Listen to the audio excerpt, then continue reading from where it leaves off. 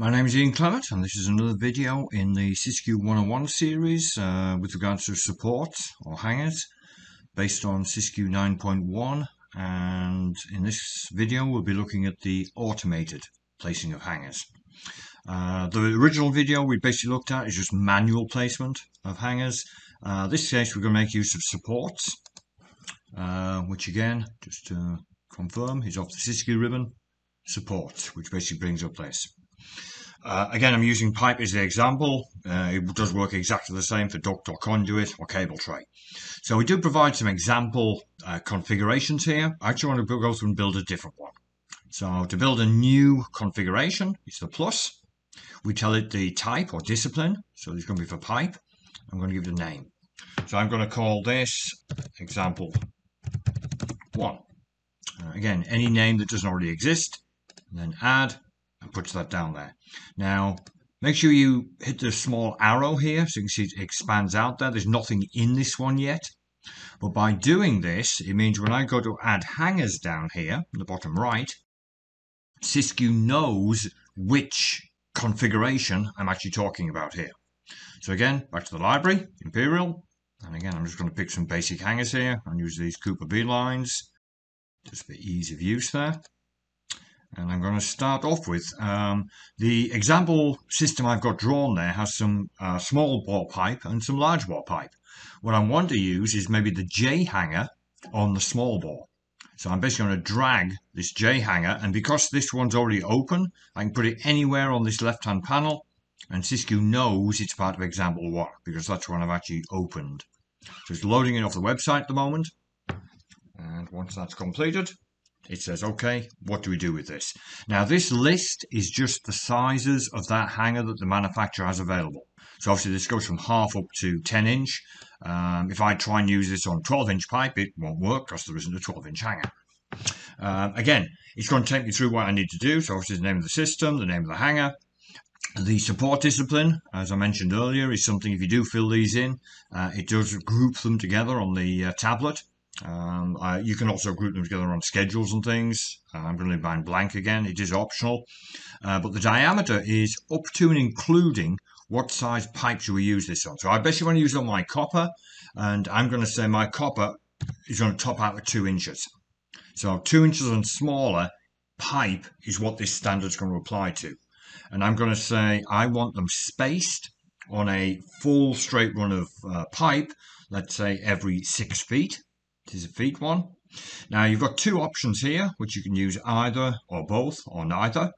I'm going to say I do want to support the fittings, like for example an elbow or bend. I want to make sure that there is actual hanger within, let's say, 1 foot of every fitting. Now the coupling one I'm going to leave unselected, so it's going to ignore couplings. Couplings may be used, for example, if you're doing a no hub system, where you need couplings either side of the hubs. In that case, I'll be basically using this, turn this one on and have it 1 foot and probably turn this off completely. Not keeping on the fitting, just basically keeping it with the hubs. But so you can use a combination of these. Distance of edge of beam. When SysQue places a hanger, you can tell it to look for structure above it.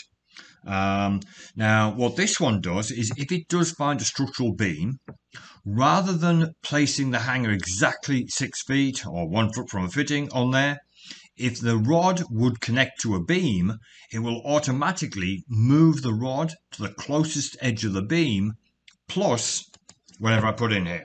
So I'm going to put in 0.75 inches, essentially for a beam clamp.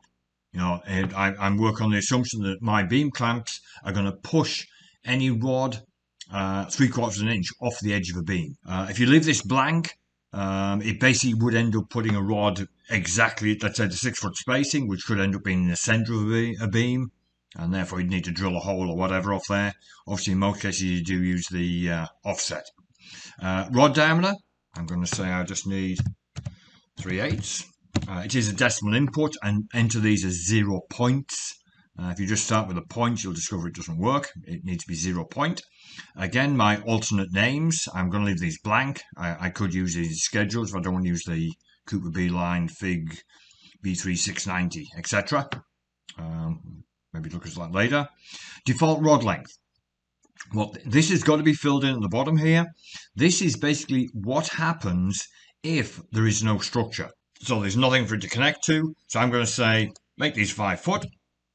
And you do need to choose a colour. I like to highlight mine in pink. These are essentially rods or hangers that cannot be installed. Maybe I've gone outside the building. Maybe there's no architecture above me. I need to review any of these hangers, which is why I make them quite large and make them brightly coloured. If I don't and just send this out to the robot guy is going to be calling me to say that the hangers don't work. There's nothing to connect them to. So basically, once I've got this filled in, hit the save, and it moves it over here. So that's dealing with pipe up to and including 2 inches.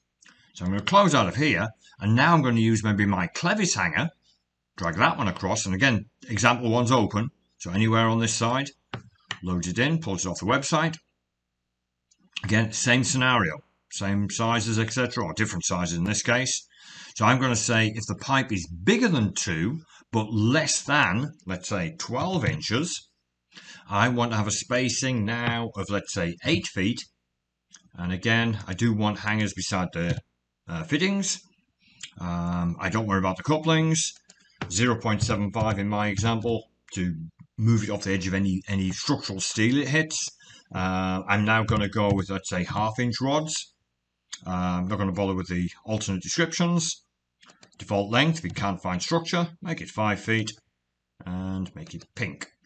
Hit the OK, hit save. So it puts it on here. Now you can keep building these up. I'm not going to go any further than this. But basically you can add in as many size breaks as you want. So it may be the same hanger, but as the pipe gets larger, you have to change the spacing. So you can reuse the same hanger or you can have different hangers. So once I've got this thing built, if I X out of here, you'll see now I've got this one. And when I do expand it, you do get to see just a basic summary of what it's going to do. So it doesn't go into any detail at this point, but it gives you a basic summary. So now I'm actually going to apply that. Again, if you watch the first video, placement options is still applying whenever I've actually left that on. The same as for individual hangers. This also applies for the automated hangers as well.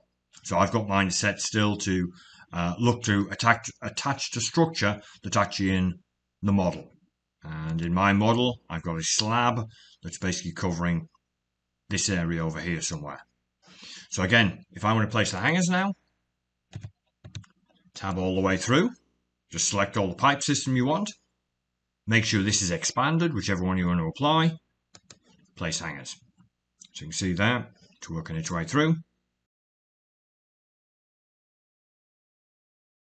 And you can see here, there's my pink hangers. These are the ones it couldn't find any structure to attach to. Everything under the slab is actually connected to the slab. Now you will notice, when we look at that in the plan view there, it's literally following the rules we gave it. So on the larger pipe, it is every 8 feet, but also 1 foot away from a fitting. So from here to here is 8 feet, and it's actually giving me an extra one here, which is 1 foot on the fitting. So it is following the rules. I can just decide, well, yeah, I don't want that one. So just grab that one. You can delete them. You can move them. So typically you will need to review after it's finished. Obviously that wouldn't work there anyway. So typically you will end up generally just deleting them, but you can copy them. You can manually add some additional hangers if need be. You can see there it's upsized when I've gone over the installation for me, or nicely automatically giving me that. But that basically is method, or the automated method. Obviously on the smaller pipe, I'm actually getting the B3690. On the larger pipe, I'm getting the Clevis, the 3100. So again, it's just following the rules coming through there. And like I say, in my case, any pink hangers, I do need to come back and review. Now, just want to quickly look at a rack process. Now, if I want to automate the placement of hangers on racks, if I select them all, and I'm going to use this as our unistrut example, just basically give me a unistrut every 10 feet.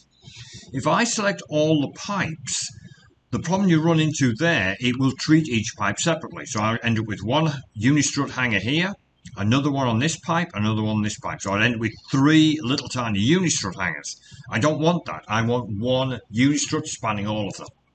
So, method to do that, select a pipe. So in my case, I generally try and pick a pipe that's sort of vaguely in the middle. It doesn't matter, but I think you'll find it makes life a little easier if you pick something roughly in the middle. So I've highlighted the pipe system, extend the one I want to use, in my case the unistrut one, and place hangers. So again, goes through, places all these hangers, but it's only addressing the single pipe, because I only want one hanger. So now I've got all these hangers in place here. What I can do next is reselect this, use my filter. Now all hangers, doesn't matter whether it's for pipe, duct or electrical, they're all pipe accessories.